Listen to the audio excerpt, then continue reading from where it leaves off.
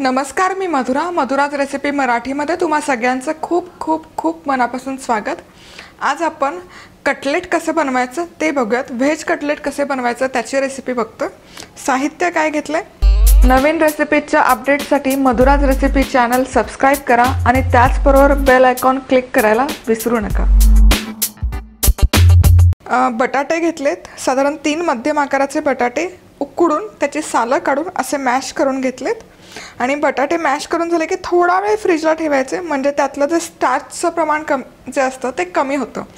आणि बटाटे पूर्ण शिजवायचे नाही, थोडेसे कच्चे ठेवायचे, अगदी 10%, म्हणजे मग आपलं जे पॅटीज आपण बनवतो किंवा कटलेट जे बनवतो ते असं मऊ नाही पडत, किंवा त्याला जो शेप आहे तो शेप छान कडक आणि फर्म येतो। भाज्यांमध्ये ढोबळी मिरची घेतली आहे बारीक चिरून, बारीक चिरलेला कांदा, गाजर आहे, पाव कप मैदा घेतला आहे, पाव कप कॉर्नफ्लॉर आहे। कॉर्नफ्लॉर नसेल तर तुम्ही मैद्याचा वापर केला तरी चालेल। मीठ आहे चवीपुरतं। इथे ब्रेड क्रम्स आहेत, घरी बनवलेले ब्रेड क्रम्स आहेत। याची रेसिपी तुम्हाला माझ्या दुसऱ्या इंग्लिश चॅनलवर मिळेल आणि खाली डिस्क्रिप्शन बॉक्समध्ये पण मी अपडेट करते। चाट मसाला लागेल पाव चमचा, अर्धा चमचा जिरं पूड, त्यानंतर 1 चमचा लाल तिखट, कोथिंबीर आणि 1 चमचा गरम मसाला आणि थोडंसं तेल। तर सगळ्यात आधी आपण भाज्या परतून घेणार आहोत, तर त्यासाठी 1 चमचा तेल मी गरम करून घेतलंय। तर सगळ्यात आधी तेलामध्ये आपण कांदा घालूयात आणि कांदा हलकासा मऊ होईपर्यंत परतून घ्यायचा। आता कांदा हलकासा सोनेरी रंग आलेला आहे, यामध्ये आपण ढोबळी घालूयात आणि गाजर घालूयात आणि हे पण व्यवस्थित परतून घ्यायचं। कच्च्या भाज्या घातल्यात तरी काहीच हरकत नाही, पण मी थोड्याशा मऊ करून घेते, म्हणजे त्या दाताखाली कचकच लागत नाहीत। साधारणपणे 4 मिनिट या भाज्या मी परतून घेतल्यात। आता गॅस बंद करायचा, गॅस चालू ठेवायचा नाही, कारण खूप गरम याच्यात जर आपण हा बटाटा घातला तर त्याला पाणी सुटतं। गॅस बंद करायचा आणि यामध्ये आपण हा बटाटा घालूयात आणि यामध्येच बाकी सगळे मसाले, लाल तिखट, गरम मसाला, जिरं पूड, चाट मसाला, हिरवी मिरची आणि मीठ, आधी हे सगळं व्यवस्थित मिसळून घ्यायचं।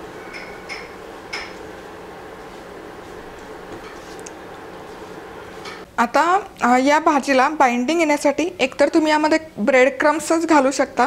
ब्रेड क्रम्स नसतील तर इथे माझ्याकडे पोहे आहेत, पोहे मी हलकेसे फक्त धुवून घेतलेत, भिजवलेले नाही आहेत। तर हे पोहे असे हाताने चुरून यामध्ये घालायचे। यामुळे काय होतं, हे जे मिश्रण आहे याला बाइंडिंग खूप छान होतं आणि त्याचबरोबर हे खुसखुशीतही होतं। आणि यामध्ये आपण घालतो बारीक चिरलेली कोथिंबीर आणि आता हे आपण सगळं मिक्स करून घेऊयात।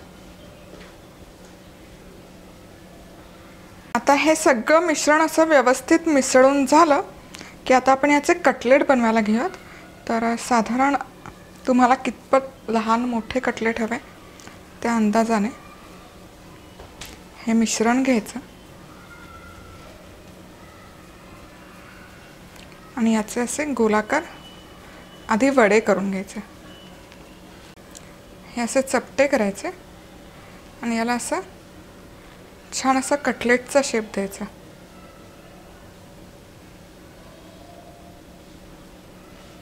मस्त।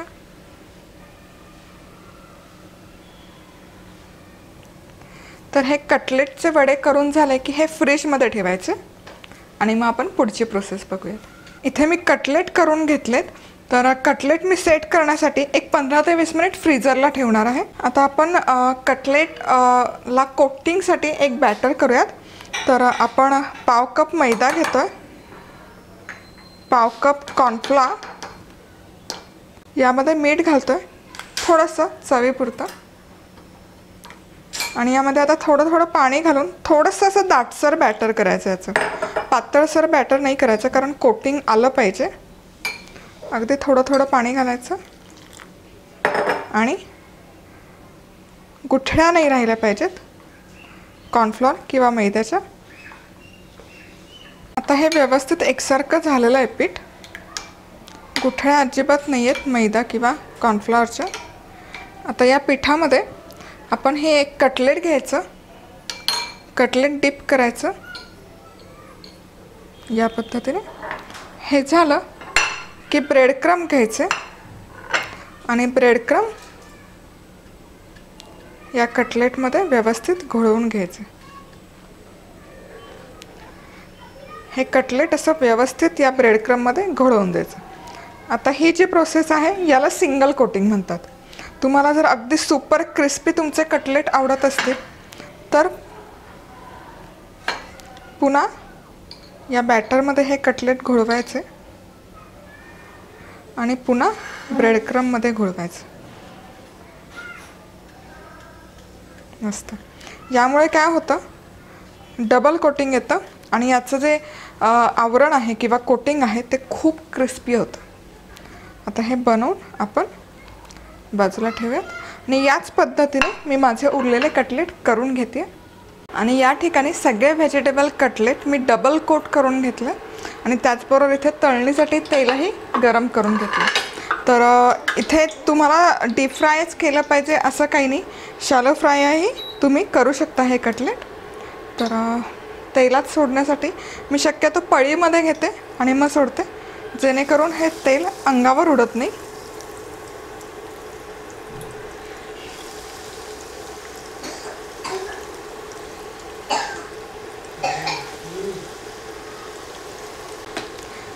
आता मस्तपैकी खरपूस असा सोनेरी रंग येईपर्यंत आपण हे कटलेट लो टू मीडियम हीटवर तळून घेणार आहोत. एक साधारण 7 ते 8 मिनिट लागतात.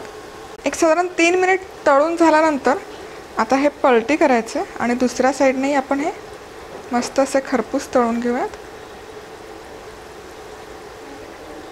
छान असा एकसारखा सोनेरी रंग आला पाहिजे सगळ्या बाजूने.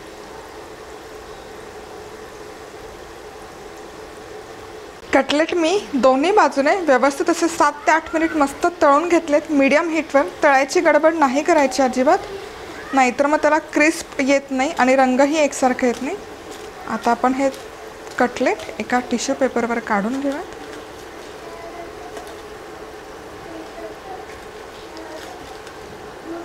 मस्त.